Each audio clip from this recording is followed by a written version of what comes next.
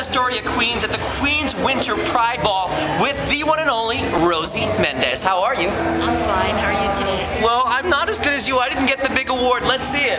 Here it is. For outstanding dedication and service. Now, I want to ask you is where do you feel we need the most work helping our LGBT and straight allies going forward with politics in New York? Well, we all need to band together. I think our community has gotten fragmented on the issues, so we just need to work as a collective on all the various issues that are coming up regarding the LGBT community here in New York City. Now, I know we're highlighting you tonight for working with the LGBT community, but you can't dedicate all of your time there. You've got to splinter off, right? Correct. Now, does the community expect you to do everything for us, being the great position that you hold in New York?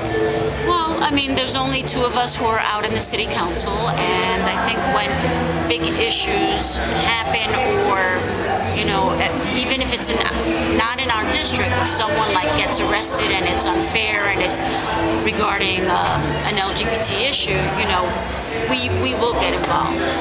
And no doubtedly, there's been a lot of success stories with you. And again, with Christine Quinn, I saw you at City Hall. And one of the things I want to talk about is Christine Quinn and Rosie Mendez have invited the entire community, LGBT and our allies, right into City Hall. That's something you've never seen in other cities. And let's talk about, when does this event happen? It happens in June, just before Gay Pride. And we've been holding it annually for many years before I got into the City Council.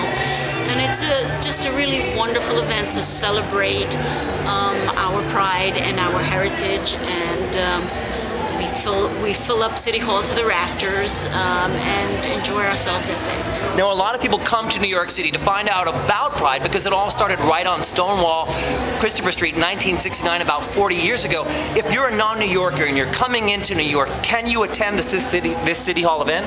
Absolutely. You can look into the New York City website, get the date and RSVP, and you know, if it's, you know, even the day of, there's been occasions, I think once, where it was so packed, people had to stand outside of the council chambers.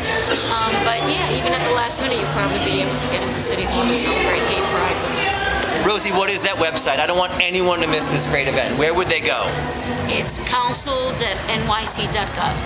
Now you know why she got the award tonight. She's out in Queens. She represents Manhattan.